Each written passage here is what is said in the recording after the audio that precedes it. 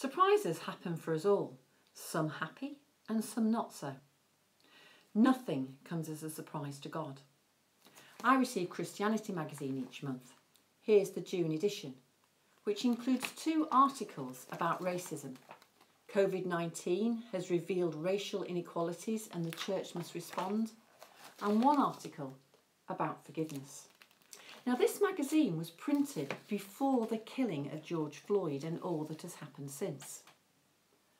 Reverend Anthony Thompson, whose wife was killed in the racially motivated murder during the Charleston church shooting, explains how forgiveness can break down cultural, racial and denominational barriers.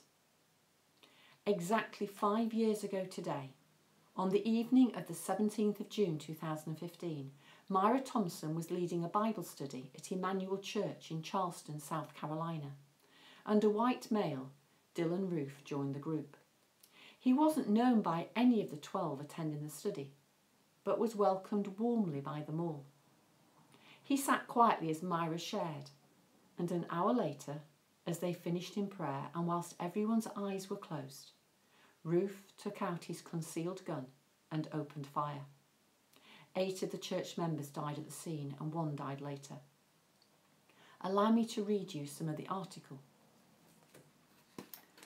When Roof was brought before a bail hearing, Anthony had been reluctant to attend and was surprised when the judge read out each victim's name and asked relatives if they wanted to say anything. Anthony was determined not to speak, but then found God telling him to get up, and so he got up.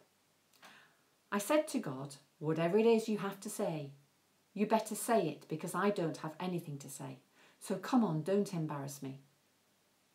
He reminded me that I was his child and I was a sinner, just like Dylan.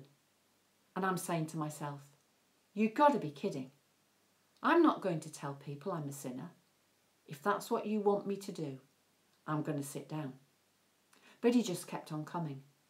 And so by the time I got up to the podium, I'm thinking, yes, you know I'm a sinner, just like Dylan, and I should be able to forgive him, just like God forgave me.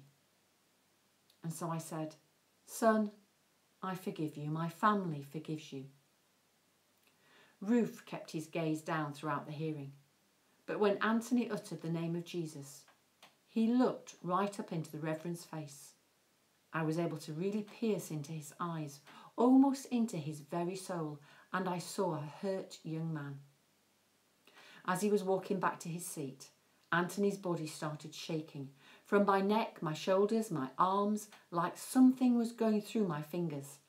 I could feel something leaving me, but I couldn't see it. And when it was all over, I had this peace like none other. I mean, he took away the pain I was feeling. He took away the anger and hate. He just took it all away. It was gone. So I know that forgiveness heals. I know what forgiveness can do to a person's life. It changes your life dramatically. When asked what he hoped the ongoing legacy of those who lost their lives in the shooting, Anthony replies, that we come together as a people and define each other not by the colour of our skin, not by our status in life, not by our occupation, but just by who we are. Forgiveness is a choice, and when we choose to forgive, we allow God to do the judging. The Lord's Prayer says, forgive us our sins as we forgive those who sin against us.